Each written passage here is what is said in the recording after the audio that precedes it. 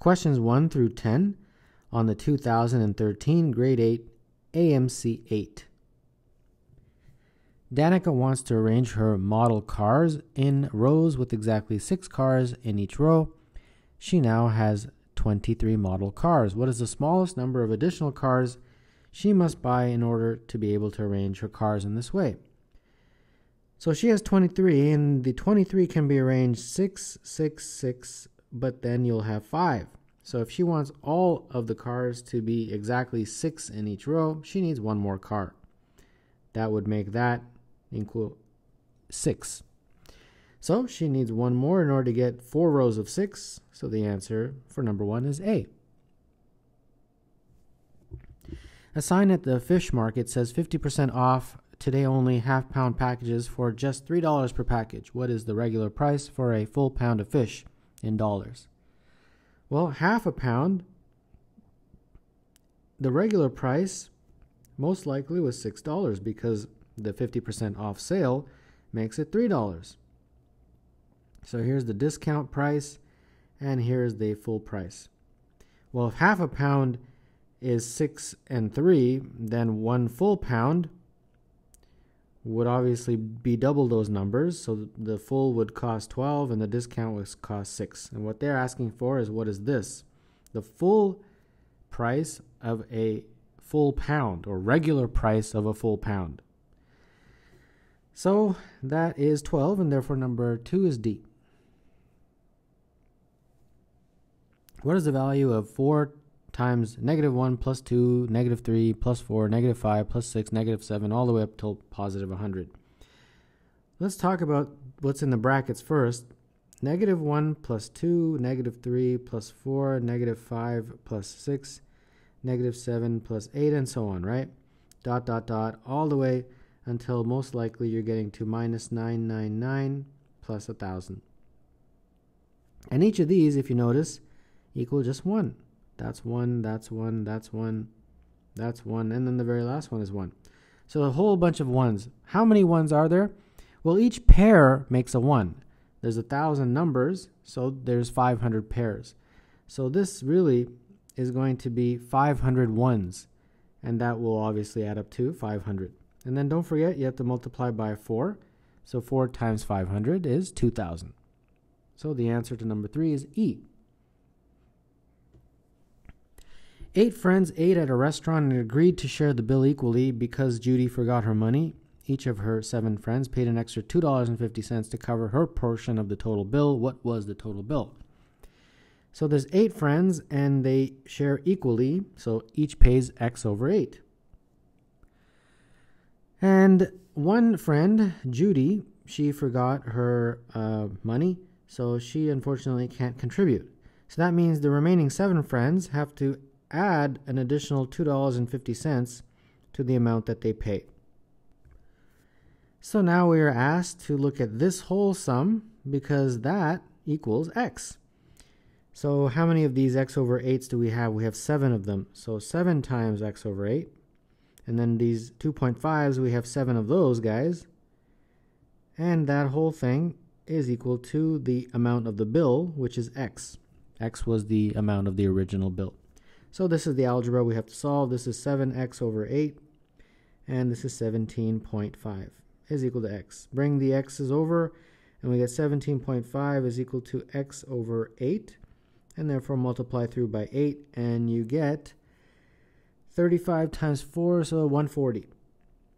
So the original bill was $140. Number 4, therefore, is C. Hammie is in the 6th grade and weighs 106 pounds. His quadruplet sisters are tiny babies and weigh 5, 5, 6, and 8 pounds. Which is greater, the average weight of these 5 children or the median weight, and by how many pounds? Okay, let's first figure out the average, and then we'll figure out the median. The average will be 106 plus 5 plus 5 plus 6 plus 8. And there's 5 kids, so we divide by 5. If you do that math, you get 26. So this is the average. Now let's figure out the median. The median is figured out by arranging the numbers from smallest to largest, and then looking at the middle number. So the middle number obviously is the 6. So that represents my median. So what's larger, the average or the median? Well, obviously the average is larger. By how much? Well, the average is 26, the median is 6, so by a factor or by an amount of 20. Average is larger than the median by 20. And that is represented by choice E for number 5. The number in each box below is the product of the numbers in the two boxes that touch it in the row above. For example, 30 is equal to 6 times 5. What is the missing number in the top row? Well, I'll call this X and I'll call this Y. So based on the definition of the question, 30 times X is equal to 600. So that means if you divide 600 by 30, you get X. And that means X is equal to 20. So this is 20 in here. So again, now we look at these guys. 5 times Y is going to be equal to 20. So that means Y would be 20 divided by 5, which is 4. And that is the missing number in the top row. So number 6, the answer is 4, which is choice C. Trey and his mom stopped at a railroad crossing to let a train pass. As the train began to pass, Trey counted 6 cars in the first 10 seconds. It took the train 2 minutes and 45 seconds to clear the crossing at a constant speed. Which of the following was the most likely number of cars in the train? So 6 cars pass in 10 seconds. So we want to know how many cars pass in the full amount of time, which is 2 minutes and 45 seconds. 2 minutes and 45 seconds converted to seconds would be 120 plus 45. So that's 165 seconds. And then at this point, we just have to do some basic algebra cross multiply. We get 10x is equal to 6 times 165, which is 990, and therefore x is 99. So 99 cars will pass in 2 minutes and 45 seconds. And most likely number of cars, therefore, is the closest to 99, which is 100. So number 7, the answer is C. A fair coin is tossed 3 times. What is the probability of at least 2 consecutive heads? Well, when you toss a coin 3 times, these are the possible outcomes. You can have all heads. You can have heads, heads, tails, heads, tails, heads, tails, head, head, like that. Or you can have, let's see, H, T, T. You can have T, H, T. Or you can have T, T, H, and then finally all 3 tails. Now, what they want is at least 2 consecutive heads, okay? Well, let's circle the ones that meet that criteria, at least 2 consecutive heads. This one meets the criteria. It's 3 consecutive heads. This is 2 consecutive heads. This is not anything consecutive. That's 2 consecutive heads. That's not, that's not, that's not, that's not. So of the 8 possible outcomes, 3 satisfy the condition of the question. So 3 out of 8 is the probability, and therefore number 8, the answer is C. The Incredible Hulk can double the distance he jumps with each succeeding jump. In his first jump as 1 meter, second jump is 2 meters, third jump is 4 meters, and so on. Then on which jump will he first be able to jump more than 1 kilometer? When I was a boy, I used to watch a TV show on that was called The Incredible Hulk, and the actor who played the Incredible Hulk was Lou Ferrigno. And many years later, they actually made a movie about the Incredible Hulk, but unfortunately, they didn't use Lou Ferrigno to be in the film, which I thought was a bit unfortunate, since he is technically the original Incredible Hulk. Anyhow, moving forward with this question. On the first jump, it's 1 meter. On the second jump, it's 2 meters. Third jump, 4. And then we just have to sort of keep counting like this. It'll be 8, then it doubles to 16, then 32, and then 64. 128, ninth jump is 256, 10th jump is 512, and then finally the 11th jump is 1024 meters, and 1024 meters is the first one that's over a kilometer, and that happens on the 11th jump. So number 9, the answer is C.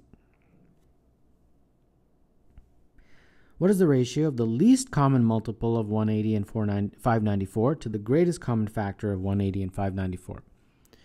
We have two numbers, and first let's figure out the LCM, least common multiple. Okay, well, to do that, we have to break this into prime factors. 2 times 2 times 3 times 3 times 5. That's the prime factorization of 180.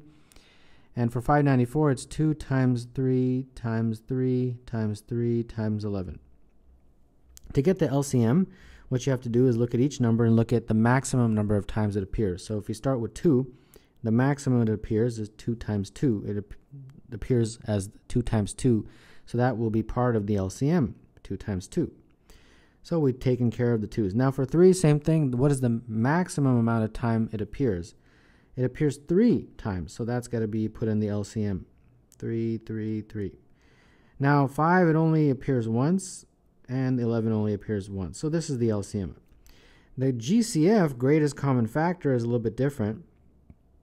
That you have to see what's the maximum that's common to both. So going back to the original numbers, if you look at 2, the most it appears is once. It's appearing once here and appears twice here. So we can only put the 2 once because it's got to appear in both, right? If I say, well, what if I put 2 twice? It doesn't appear twice over here. So that can't be done. It can only appear once in the GCF. How about 3? Appears 3 times here. It appears twice here and 3 times here. So the one that appears twice is what we have to include because it's got to be common to both. You can't put 3 because it doesn't appear 3 times over here.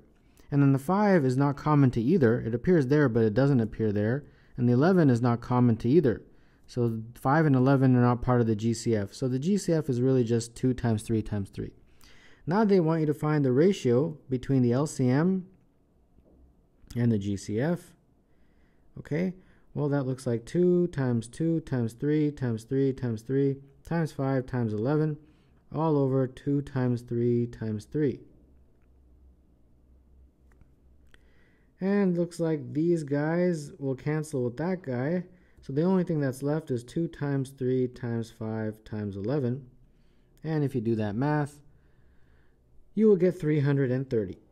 So that's the ratio. So number 10, the answer is C.